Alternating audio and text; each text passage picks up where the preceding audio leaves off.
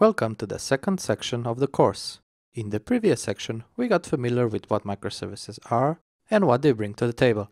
In this section, we will get familiar with various Java microservice frameworks. We will continue with setting up our development environment and creating our first microservice using Payara Micro. We will use JAX-RS to build a crude REST API and then use CDI to further enhance and optimize the microservice structure and code.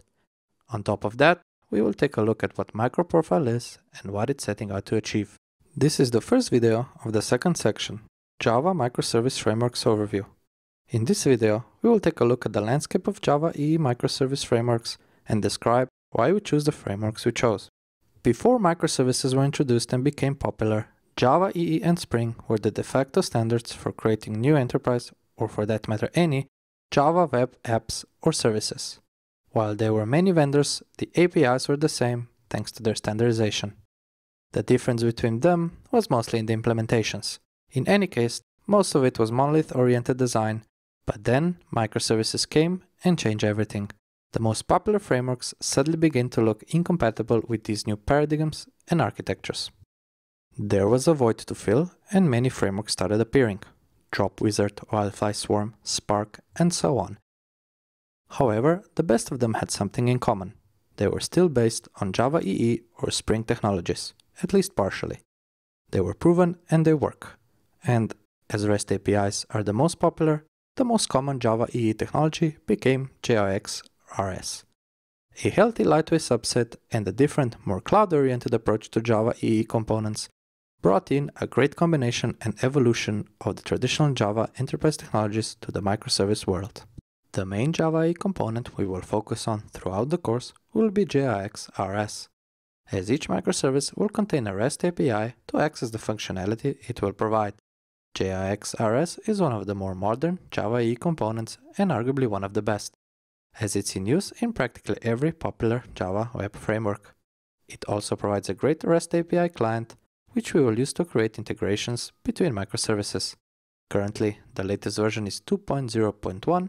However, 2.1 is scheduled to be released with Java EE 8 towards the end of the year 2017. As the implementations of 2.1 in various frameworks is not yet finalized, we will mostly be using 2.0.1. However, the latest version brings support for server-side events and reactive programming, which will not be the focus of this course. We divided the frameworks into 3 groups and took one from each for the course. Payara Micro, which is full Java EE based, DropWizard, which contains a combination of Java EE and other libraries, and Spring Boot, which is Spring based in its entirety. Payara is originally a full Java EE application server derived from Glassfish, for which they offer full support. Later, they created the Micro version, which is a cut-down version to run from a single jar for microservices. Internally, it is still an app server and as such is a great example of a pure Java EE-based microservice platform. It also has the benefit of using the entire Java EE ecosystem, which few products have. DropWizard is a Java framework for developing lightweight services. It contains Servlet, JAX-RS, and Bean validation components from Java EE, as well as several other great libraries such as Jackson, JDBI, and so on. It is a great example of a healthy mix of both worlds, enterprise and non-enterprise. It can also be run directly or from a fat jar.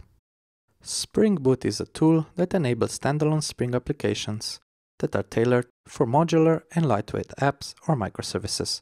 All of the Spring components are optionally available, as well as some additional specifically tailored for the cloud, metrics, health, and external configuration. It also has the benefit of using the entire Spring ecosystem,